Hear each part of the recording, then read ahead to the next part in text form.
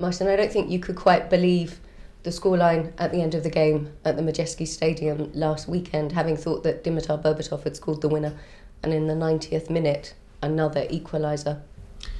Of course, if you're realistic, it can happen in football, but we really thought that Berbatov scored the winner. Before that, we scored the winner in our opinion, then they scored, then we scored again.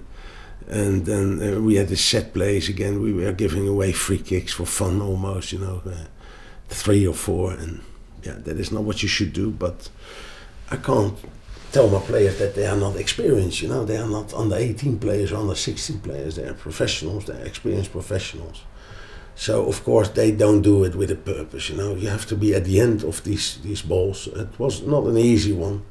But you saw the eagerness and ambition with their team, and there were 2 players. If you saw Corks coming in front of goal and then try to have the winner, and our players were probably not as resolute to be at the end of it. And you have to attack the ball. You have to, either the keeper or your defender, doesn't matter. You have to win these battles. And if you do that, there's no problem. But we didn't. And we didn't do that against Southampton. This last ball, Fonte, I can't remember Fonte score a lot of goals, and he scored 2 against us.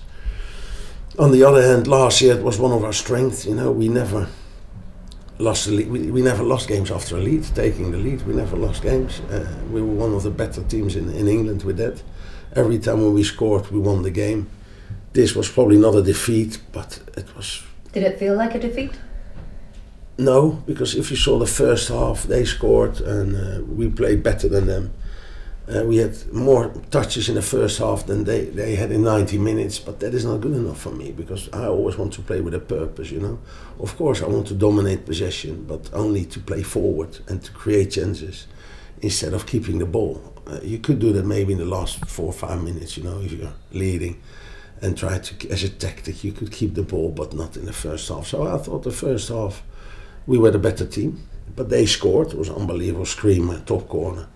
But I still felt that we should have created more. But can you remember the 2 opportunities for Rodo Jäger? He could have scored 2 headers.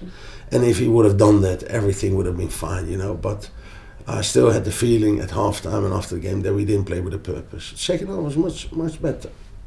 But I couldn't say that it felt like a defeat. It was 1 point away from home, should have been 3.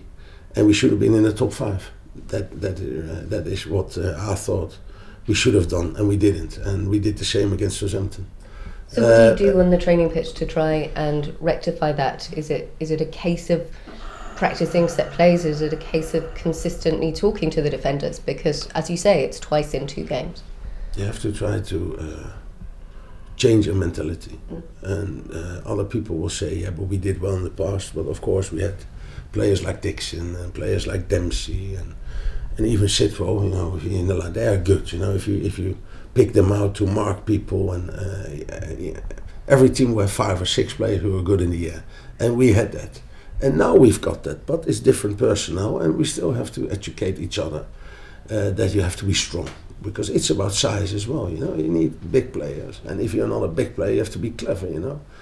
And of course there are teams who are good at that, and we were good at that in the past, and we have to be good at it in the future. So of course we did it in the training today, yesterday, but if they got their strengths, like Everton for example, they're very good at set plays. You have to be tough, you have to attack the ball, and with more than 1 player, believe me. And if we do that, there's no problem. But I feel that last week against and the week before against Southampton and Reading, it was not easy, but I expect my players to be tough enough. With the goalkeeper, who is probably then my 7th defender, because you've got 5 or 6 good headers of the ball, and you've got your goalkeeper, but I want to do everything, and I'm watching them, and you almost get a heart attack, because we did well. We scored 3 goals away from home, and you still don't win, and that was an awful feeling.